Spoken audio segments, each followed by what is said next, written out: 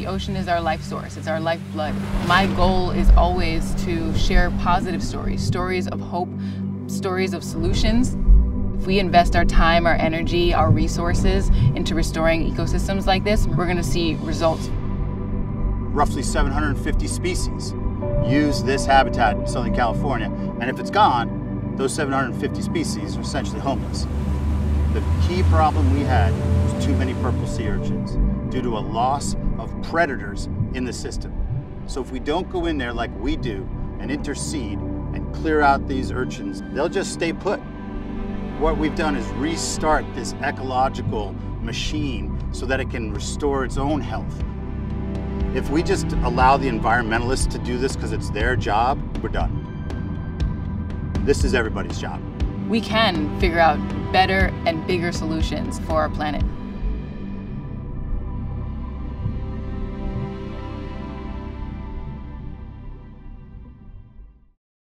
Hey there, I'm Michael Stewart. I'm one of the co-founders of a nonprofit called Sustainable Surf and SeaTrees, and I am absolutely psyched to be here with some of our great friends, pals, collaborators for the Sea Change event.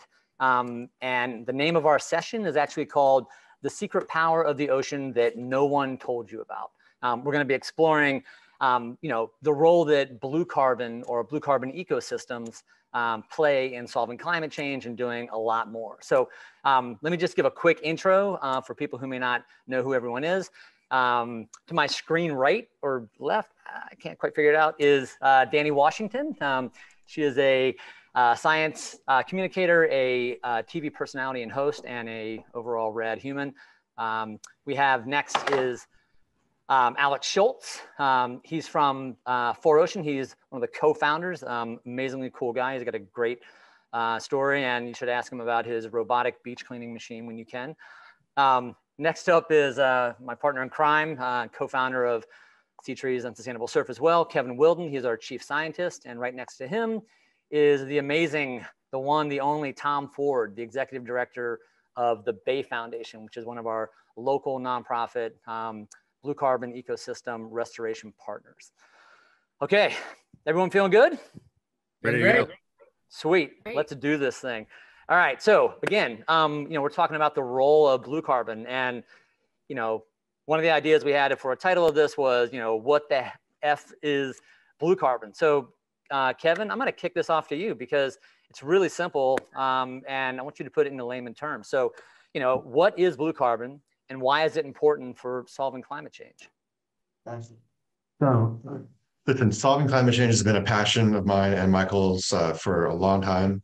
I'm a geologist. I studied climate change in Antarctica back in the 90s, and all of my career has been one way or another figuring out ways to solve the problem. And I can't believe it's getting worse every year. It feels like we've not made enough progress, and we've got to reframe the narrative to really make the solution happen, which I know we can do. And blue carbon is one of the key pieces of that puzzle. It's been left out of the equation quite a while because we're humans, we're based on land, we grow up on land, we think about land all the time. The ocean is kind of outside of our ken, so to speak, even though all life began in the ocean. Now, surfers have a little link to that. That's part of why, as a surfing organization, we actually think that there's a superpower of the ocean to solve this problem. Now, the ocean is special. It's life beyond the ocean. It has 90% of the carbon in the carbon cycle. So if you think about climate change, it's carbon moving around through everything that lives and breathes, through the atmosphere, through the soil, through the ocean. 90% of all of that carbon is in the ocean. And when there's an ice age or a warm period, it only changes by about 2%. So if we're going to think about how to solve climate change, why are we leaving the ocean out of the equation? Blue carbon is our ecosystems that actually take CO2 out of the atmosphere and put it into the ocean more effectively than pretty much anything else on Earth. Now, what are the powers of the ocean to sequester CO2? We've got mangrove forests. Mangroves are trees that live literally on the edge of the sea, and they're 5 to 10 times more effective at sequestering CO2 than a tropical rainforest. They live right on the edge of the ocean, and they take out so much CO2 that actually feeds the coral reefs and then provides life for all the critters that live nearby. There's coral reefs. Coral reefs are also very effective at biodiversity hotspots, and there turns out when mangroves and corals are together, they actually supercharge each other, believe it or not. There's also coastal watershed. So really, if you think about the connection between life on land and in the ocean, rainforests that are on the edge of the sea really are the place where that occurs. And quite often you have mangrove forests and coral reefs right on the edge of a coastal watershed. And then finally, we have kelp forests, which are basically the redwoods of the sea. And they're quite extraordinary ecosystems that, kelp is one of the fastest growing organisms on the planet. Giant kelp can grow up to 2 feet per day. And it's also 700 different species live in coastal kelp forests. But it's one of those places where really quite extraordinary amount of CO2 is converted from the atmosphere into basically sequestered carbon. We actually have 2 kelp forests that we support via SeaTrees in California, right? One is in Monterey Bay. It's a citizen science project that we're doing at a place called Tankers Reef. But the one that we're probably the most excited about, the one we're definitely the most excited about, the one that we've both spent time in and underwater, is the project that we're doing in partnership with the Bay Foundation in Los Angeles, right off the coast of the Palos Verdes Peninsula. It is one of the biggest and most successful kelp forest restoration projects in the world. And we have the guy who's actually in charge of that project with us here. So Tom, we're gonna bring you in. Got a quick question for you, Tom. So you've got kind of a great backstory, but how did you get involved in the science of kelp forest restoration? And can you kind of describe what you're seeing in California's kelp forest right now, and both the bull kelp and the giant kelp forest?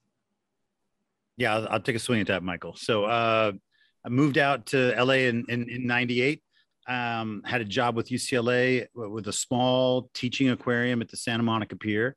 And I was supposed to feature the kelp forest. But I'm an East Coast guy, New England guy. So, I had never seen a kelp forest, went scuba diving out there, which, what us marine biologists do, and swam into this thing day one and went, not possible, right? This does not exist on this planet. This is the most simply amazing, most beautiful, most diverse thing I've ever seen in my life.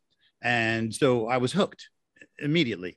And then I started studying it because I'm a scientist, and oh wow, look about this, look at that, and I found out we were losing them. And so then I was like, well, so how are we fixing them? And the answer was, we're not. I was like, well, that's not acceptable. We can bring these things back. So that was the crusade that I've been on for 23 years now, of trying to figure out how to put those kelp forests back. Kevin just gave you a great primer on why we need them for climate change. They do a whole bunch of other great stuff too. If you've got a kelp forest in your neighborhood, you're a very lucky person. And if you lose your kelp forest, you're definitely bummed. And there's a lot of things that in your quality of life that just took the nosedive. So what's happened in California is we've lost our kelp forests over the past sort of 100+ years. They've been dwindling away in Southern California. I call it, it's the radiator leak problem we have. Meanwhile, up in Northern California, they just had a radiator blowout, and the kelp forest that was seemingly chugging along just fine in the bull kelp forest in Northern California, just like pop, went away in the course of a couple of years. So long story short, we know what causes the decline in these kelp forests. We know enough to know how to put in a fix. That's what we've been doing in LA. It's working great. I'm glad to be sharing that news with everybody here with Sea Change and beyond. And I'm just stoked to be here with y'all. Amazing. Yeah, we're definitely going to come back to all the amazing things that a kelp forest does for sure. But I want to bring one of our biggest brand partners into the mix here, because the way that we see it as a nonprofit organization, businesses have to literally be part of, solving these issues, right? Not just from their own footprint, but really as a way of, connecting to their own audience, and making this a movement instead of, all these little groups just trying to do something small, right? As you've said before, Tom, I think you actually said it on the big feature piece that came out about the kelp forest on CNN just this last week. You said this is everyone's job. It's a big lift, and we all got to be involved in this. So on that note, I want to bring in Alex Schulze from 4Ocean. Alex, you live in a blue carbon system too, right? On the East Coast? Yes, sir. Southeast Florida. That's right. A little bit different there. You have plenty of mangroves and coral reefs, which we also focus on with SeaTrees. And I just want to talk about how you kind of got started in this as a surfer who went to Bali and saw an issue that you wanted to help clean up. So why don't you give us just a quick hit on how you got started and why you think that having a healthy ocean, is important to 4Ocean as a brand? Of course. Well, first off, Michael, thanks for having me. Really stoked to be a part of the discussion.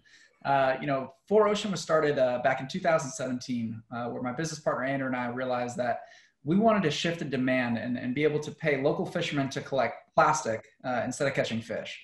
So, on a surf trip to Bali, Indonesia, that's where we witnessed, large amounts of plastic in the ocean, and realized if we could just switch that demand and commoditize the plastic and be able to employ local fishermen full-time to collect plastic out of the ocean instead of catching fish, then we could create a sustainable business model for not only Indonesia, but for the fishermen as well. And that's how it started. So I think that, the ocean is rooted in our business. And I grew up on a small island on the west coast of Florida. I'm a licensed captain. I've literally grown up in basically the 10,000 islands. So mangrove restoration is near and dear to my heart. I've always been super passionate on that. And when we started the business, we realized that we also wanted to offset our carbon footprint. And that's something where we started to do our research. So we were really stoked to partner with Sustainable Surf and the SeaTrees program to help with mangrove restoration and do everything we can to offset our operations and the carbon footprint it takes running our business, the gas, the boats, the travel, shipping products, and doing those things to fund our operations. So, it's deep rooted in our business and incredibly passionate about it. Yeah, that's amazing. Part of this comes down to, storytelling as a brand as well, right? And on the storytelling side of things, it's a great segue to one of our newest ambassadors that we're incredibly happy and proud to have, Danni Washington, who is a science communicator. The way I tell people what Danni does is she helps to tell the story that a lot of us in the nonprofit, in the project science world, can have a hard time doing sometimes, especially with millennials, Gen Z, and just kind of everyone. So Danni, as someone who looks through the lens as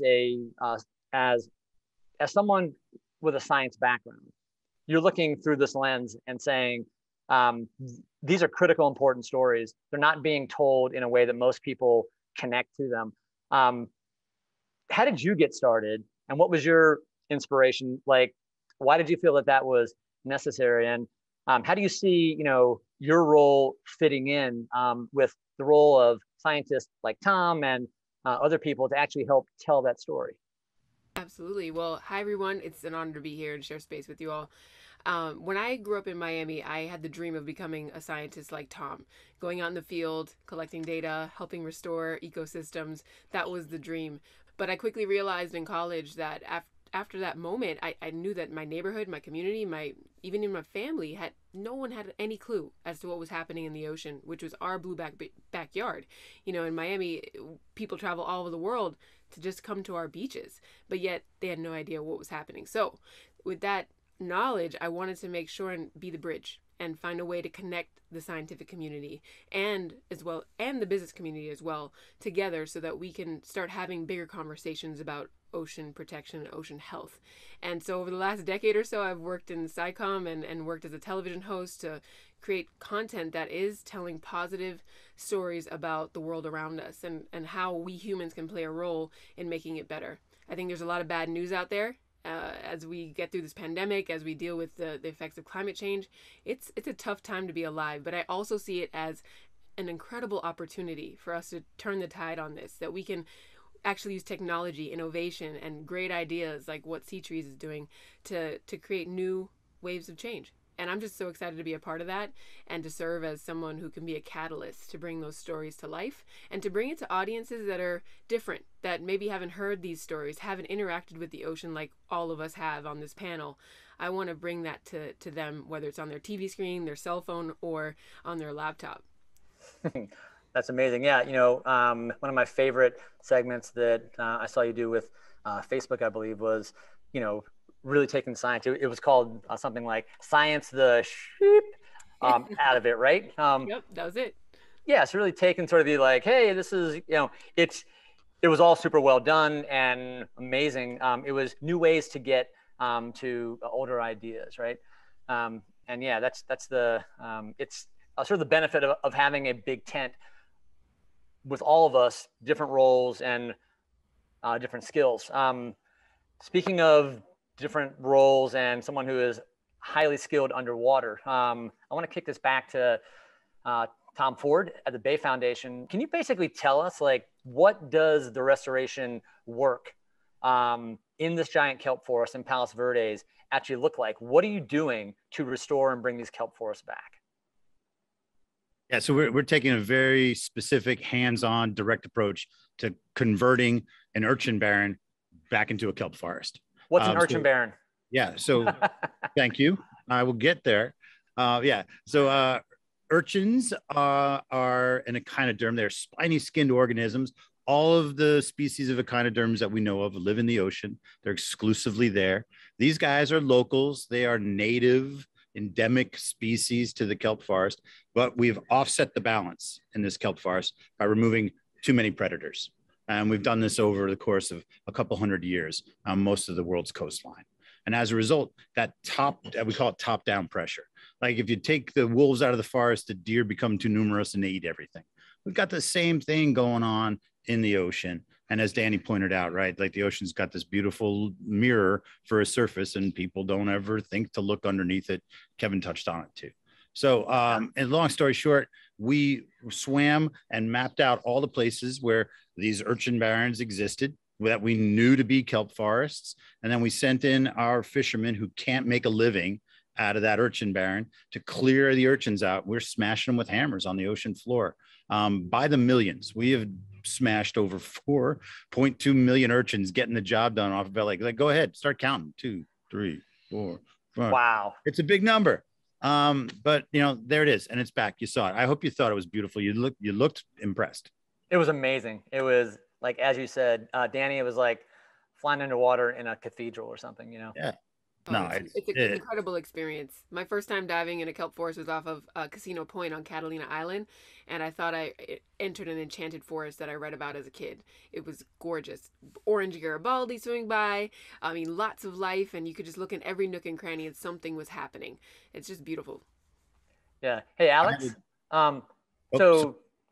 Sorry. Alex, I know that you've been swimming through tons of coral reefs. Have you ever been in a kelp forest yet? No, I haven't. I have not been in a kelp forest. I've only been to California for a day or two, so I haven't spent enough time out there. But I'd love to be a part of it. Hey, well, that's a great segue because one of the ways that we actually work with 4Ocean as a brand partner, like you said, is we're looking at the entire carbon footprint that 4Ocean produces, right? So transportation, operations, that's gas in the boats, it's packaging, it's shipping, it's the materials the bracelets are actually made out of, all that kind of stuff, right? And 4Ocean was actually one of our launch partners for our program, which is called Ocean Positive Verified Carbon Neutral Plus program, right? A lot of words in there, but it's basically pretty simple idea. We're looking at your footprint, and we're not just going to look at it and say this should be, carbon negative or carbon neutral or something like that, right? We actually have to make a ocean positive impact on our planet. We basically have to put back more than we've taken out, right? And one of the ways that we actually do that is is essentially by sourcing blue carbon credits from a variety of different projects. One of those being a watershed protection, what's called a ridge to reef. So basically the entire watershed from where the rain starts to where it stops, and the reefs begin, right? And in addition to that, we actually plant mangrove trees, and your dollars actually go directly into helping to support the Palos Verde project. So we have to get you out there. Tom will be your tour guide there. And one of the things that we're really pumped on is bringing people like you and our brand partners, but also every individual that we can, into the projects, to where the work is actually happening. We don't want this to be a back of the office thing. So that's a long way of sort of setting up that kind of question of which is kind of focused on you. It's like, how important is it as a brand partner, to be helping us to tell those types of stories so that we can bring everyone to these projects, whether it's in person, like our project in Monterey, or they're virtually through critical storytelling. And that's a great call, Michael. I think that's one thing that we as a business have put a lot of effort into, and that is that storytelling component, being able to educate the consumer, our customers, and just a big group on social media, what these amazing organizations are doing. So, with you guys, we've partnered not only to offset our carbon footprint every year, but we just recently did partner with you guys for our Earth Day bracelet. And with that, yeah, buddy. And with that, so we're donating a portion of proceeds to you guys. But the big thing is exactly what you noted on it, and that's that visual storytelling, being able to capture the content and show the world all the amazing things that you guys, as well as the other organizations, are doing. Like you said, people that aren't able to get out to California and see these things, to be able to show all those amazing things that Danny was talking about, every nook and cranny, all the cool things that the kelp forests are doing for the ocean. And that's really what we want to continue to do, is just that visual storytelling to connect people to understand why should people care about the ocean, and why should they be so passionate about all these amazing things that are going on. Man, really well said. I'm going to kick it back to Danny here, because a lot of us, talk about, we got to do great, storytelling and get people engaged, and that kind of stuff. And Danny, you're kind of a pro at that in a different way than basically a lot of us, right? So I guess my question to you is, why is it important to integrate arts and culture into science education in a way that grabs people? Like, what about, art and music and culture can be used to basically tell that story in a way that it hasn't? It's absolutely essential, Michael. We need arts and culture to be involved in this type of storytelling, because that's what brings people in. We're human beings. We thrive on stories. We thrive on things that make us unique, our different lived experiences. That's all a part of our time here on Earth. And so as a communicator, it's absolutely important for me to make sure that I can tie those things in, tie it into historical facts, things that make your community special. We got to bring that all in. And I've always believed that art itself is seriously like the tip of the spear when it comes to any type of social change. Throughout history, we've seen artists are the first to speak up, the first to say something, and to create stories that transcend language. You don't have to say anything. You could just show someone why this is important, feel why it. we need it, and feel it. Exactly. Yeah. We run on emotion, and 9 times out of 10, emotions will override your logic. So how can we combine those two things and bring factual information to the table where folks can make logical decisions about our future? And that's really what it boils down to. And so I'm super passionate about making sure that there's flavor in the way that we tell everyone about why we need to care. And that's where it begins. Yes, more flavor. What's the meaning to that, Danny? It actually makes it seem more possible when we tell it that way. Because like going back to the superhero frame, when you hear about climate change talked about in the media or in general conversation, it feels like this impossible problem. Politicians aren't doing anything about it. And how the heck are we going to solve it? Like, I got to be a superhero myself to actually do something. So I guess I can't do anything. So I don't know. I guess I'll go watch Netflix. That's the frame that it's discussed in. But really, what we need to think about it is that the ocean is the real superhero. Right? As we talked about, blue carbon is the way the ocean can take out an amazing amount of CO2 and sequester it permanently in the ocean. All we have to do is figure out what's our role to help the ocean do its job. And that's through making things grow in the ocean, blue carbon, protecting and restoring blue carbon ecosystems, and finding out ways to basically take our amazing scientific capability and activate that in a way that gets the ocean to do its job. Yeah, man. I know it's simple, right? Yeah, we should almost just stop there, Kevin, but I'm not going to, because I really want to ask Tom, kind of this question that, we get all the time, right? Which is like, okay, so that's a great, project that you have in, the heart of LA, right? But can it scale? Like, is it, Tom, the question back to you is like, does this one, first big project, can it scale? Can it be a case study? Can this be replicated? How do we replicate this across the entire West Coast, right? I mean, it's not just California, it's not just LA, it's from Baja up to Canada, right? So can we do it? How does it work? And how does the Palos Verdes project that you've led and created become a case study for helping that happen? Perfect time for that helicopter to fly right over my head too. Yeah, Michael, it's an absolutely appropriate question to ask. And this way I look at it, the demand is there. And that's what we've been talking about. The need for this is there. Yep. And I don't have any doubts that we can go anywhere we want in the ocean. When we've chosen to do so, we've done it. And if you just look at the expanse of the ocean that fishing fleets have covered, the history and the romance of the exploration of the ocean from any number of cultures, we've not failed in going anywhere we wanted to go around the ocean. I have no concerns that we're not going to be able to go reef by reef, rock by rock, and make our way all the way around this planet. Evolutionary history, contemporary history tells me that's exactly what we've always done. So, we have a lot of partners, Alex, that are part of the 1% for the planet, members, right? What else, or maybe what is the role of other brands in the 1% membership, whether they're ocean related or focused or not?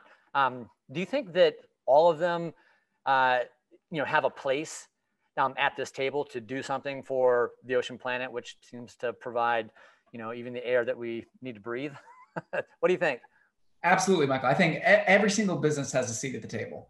I think at the end of the day, we're really moving into a different phase where people are leveraging businesses to have a positive impact on the world. And we're starting to see more and more brands take part of, the 1% for the planet or offsetting their carbon footprint. I mean, businesses as a whole do have an impact on the environment, whether that's the ocean, whether that is the carbon they're producing. No matter what, operating a business has some type of impact. So I think not only can they be a part of this movement and be able to have a big impact and support these different organizations that are doing these awesome things, but also I think it's also about being that role model, right? Trying to encourage and inspire other businesses that want to be a part of that and look and say, wow, we didn't really realize how much of an impact our global shipping is having on the environment. Maybe we can look into this, or we can do something like that.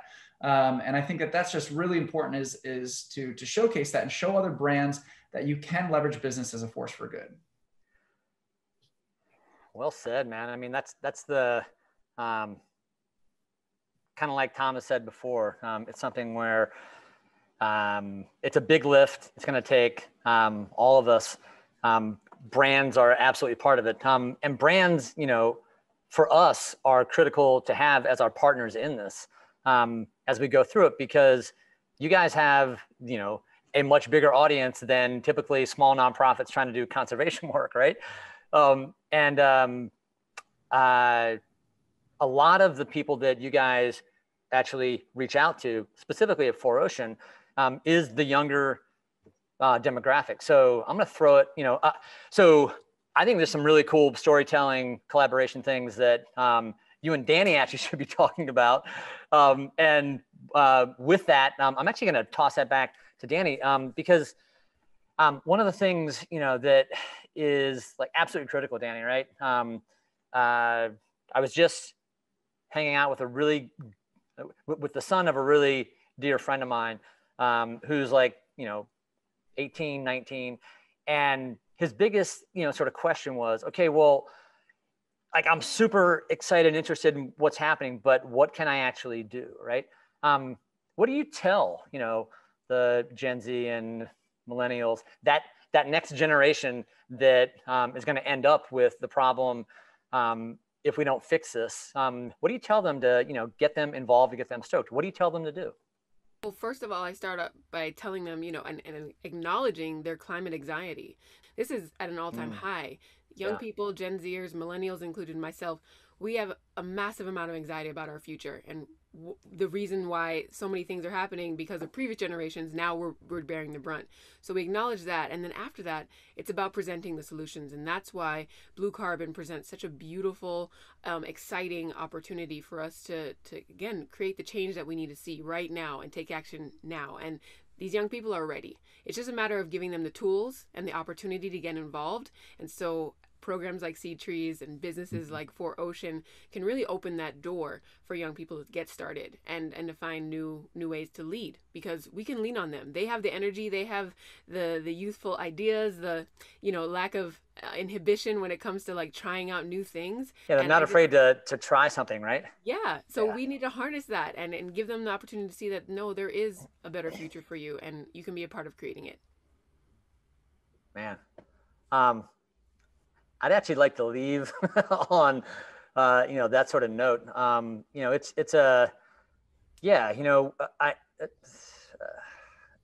Sometimes I'm at a loss for words, Danny, but I'm not at a loss for action. And just like the UN has basically laid out, the global scientists have laid out that, we essentially have the next 10 years, right, to turn the ship around, to get right on climate, right? And we have to do essentially two things at the same time. We have to stop putting so much carbon up in the air, and we actually have to draw what we've already put up there down, right? We have to basically walk and chew gum at the exact same time. And I can see it happening. I can see it with the work that you do, with the interest, with brands like 4Ocean and lots of other 1% for the Planet members, with absolutely, amazing conservation project partners. The fins in the ground, the fins in the water, they're actually, making all of this work. And all of us are essentially doing this in service, right, of helping these ecosystems get back to where they're supposed to be, to put them back in balance. If we can do that, the Earth has the ability to heal itself. And, we can actually end up living on a sustainable, just, and equitable planet. There's a plan that we have. We simply have to follow it. And I wake up every day incredibly thankful that I get to work with people like you, Danny, and Alex, you, Tom, you, and Kevin, you too, buddy. So maybe we'll wrap on that. I just want to say it's been amazing. I hope the rest of all the sessions are as good as ours. And I really hope to take this discussion to the next level and continue it in the Q&A.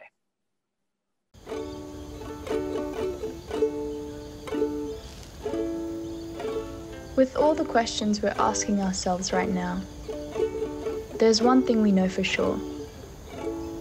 It's time to come together to take collective responsibility. We can all play an active role in creating a more positive future, where we take good care of our people and our ocean planet. SeaTrees makes it easy for you to plant and protect coastal ecosystems all around the world. Like mangrove trees, they protect the coastlines from storms, increase biodiversity in the ocean, and soak up 5 times more carbon from the air than a rainforest. Each one of us can take direct actions to make our seas a healthier place.